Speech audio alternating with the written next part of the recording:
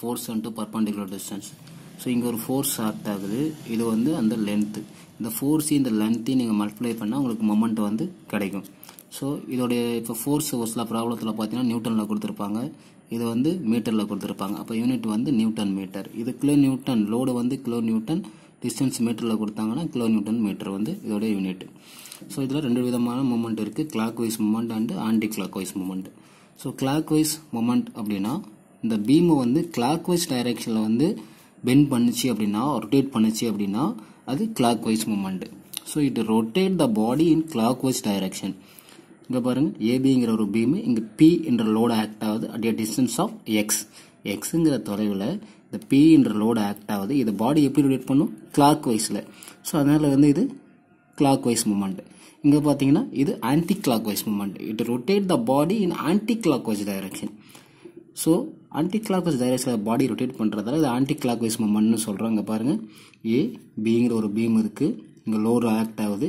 So கீழே இருந்து act ஆகுறதால இது பாடி எப்படி ரொட்டேட் பண்ணும்? ஸோ இங்கிருந்து இந்த டைரக்ஷன் ரொட்டேட் பண்ணும். இதை பார்த்தீங்கன்னா இப்படி ரொட்டேட் பண்ணும், இது வந்து இப்படி ரொட்டேட் பண்ணும். ஸோ இது கிளாக்வைஸ், இது வந்து anti clockwise moment. Okay sir. So அடுத்து கப்புள் என்ன சொல்லுவாங்க அப்படின்னா, ரெண்டு சமமான ஃபோர்ஸ் வந்து எதிரெதிர் திசையில் பேரலாக இணையாக செயல்பட்டுச்சுன்னா அது வந்து ஒரு கப்புள் வந்து ஃபார்ம் பண்ணு சொல்லுவாங்க. இப்போ இங்கே பாருங்கள், எஃப்ங்கிற ஒரு ஃபோர்ஸு, இங்கே எஃப்ங்கிற ஒரு force at a distance of ஏங்கிற தலைவில் ரெண்டு ஃபோர்ஸு. இதோட டைரக்ஷன் அந்த பக்கம், இதோட டைரக்ஷன் இந்த பக்கம், வெவ்வேறு டைரக்ஷனில் ரெண்டும் பேரலாக என்ன ஆகும்? செயல்படும். அப்படி இப்போ செயல்பட்டுச்சுன்னா இது வந்து கப்புள்னு சொல்லுவாங்க. இங்கே பாருங்கள் definition. If two equal and opposite forces, இரண்டு சமமான ஃபோர்ஸ் வந்து எதிரெதிர் திசையில் என்ன பண்ணும்? ஆர் ஆக்டிங் ஆன் ய பாடி, they don't have any resistant force. இதுக்கு ரெசிஸ்டன்ட் ஃபோர்ஸ் எதுவும் கிடையாது. Such a set of two equal and opposite force whose line of action are different form a couple. இதோட லைன் ஆஃப் ஆக்ஷன் வந்து டிஃப்ரெண்டாக இருக்கும். இதோட line of action இங்கே இருக்குது, இதோட லைன் ஆஃப் ஆக்ஷன் இங்கே இருக்குது. ஓகேங்களா?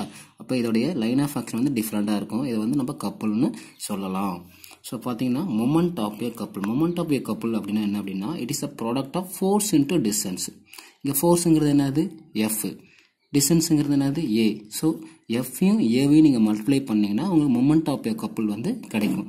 ஒரு ஃபோர்ஸும் இன்ட்டு இந்த லென்த்தை வந்து மல்டிப்ளை பண்ணால் போதும். ஓகேங்களா? ஸோ இதில் கிளாக்வைஸ் கப்புள், ஆன்டி கிளாக்வைஸ் கப்புள்னு இருக்குது. ஸோ கிளாக்வைஸ் கப்புள் அப்படின்னா என்ன அப்படின்னா, பாடி வந்து கிளாக்வைஸில் என்ன பண்ணும்? ரொட்டேட் பண்ணும். இங்கே பாருங்கள் இந்த டயக்ராம். ஸோ இங்கே ஒரு ஃபோர்ஸ் ஆக்ட் ஆகுது, ஆப்போசிட் டைரக்ஷனில் இங்கே ஒரு ஃபோர்ஸ் அப்ளை ஆகுது. ஓகேங்களா? இது பாடி எப்படி ரொட்டேட் பண்ணும்? கிளாக்வைஸ். ஓகேங்களா? அதனால இது கிளாக்வைஸ் கப்புள் அப்படின்றோம். ஸோ இங்கே டெஃபினேஷன் பாருங்கள்.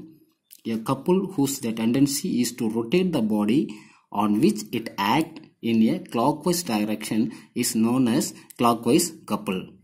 இது ஆன்டி கிளாக்வைஸ் கப்புள். இது வந்து பாடியை வந்து ஆன்டி கிளாக்ஸ் டைரக்ஷனில் ரொட்டேட் பண்ணும். இங்கே பாருங்கள், இங்கே ஒரு லோடு இருக்குது P, இங்கே ஒரு load P at distance of A. So இது எப்படி இழுக்க முடியும்? இந்த ஃபோர்ஸை பொறுத்து இப்படி இழுக்கலாம், இது வந்து இப்படி ரொட்டேட் பண்ணும். ஸோ இப்படி எந்த டைரக்ஷன்? Anti clockwise direction.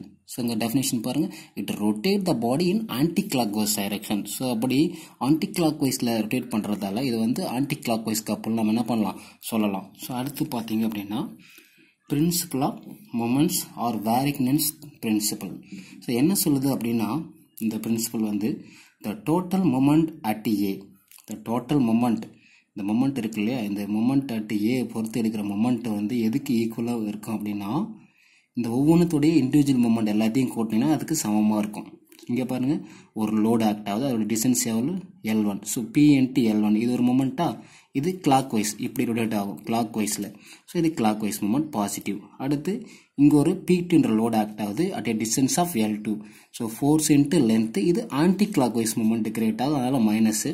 அதுக்கப்புறம் இங்கே ஒரு ரியாக்ஷன் ஒன்று கிரியேட் ஆகுது R2. So load into distance அதான moment. So R2 into distance எவ்வளோ? L3. ஸோ இது ஒரு மொமெண்ட்டை கிரியேட் பண்ணும், இதோட டைரக்ஷன் வந்து ஆன்டி கிளாக்வைஸ், அப்போ மைனஸு.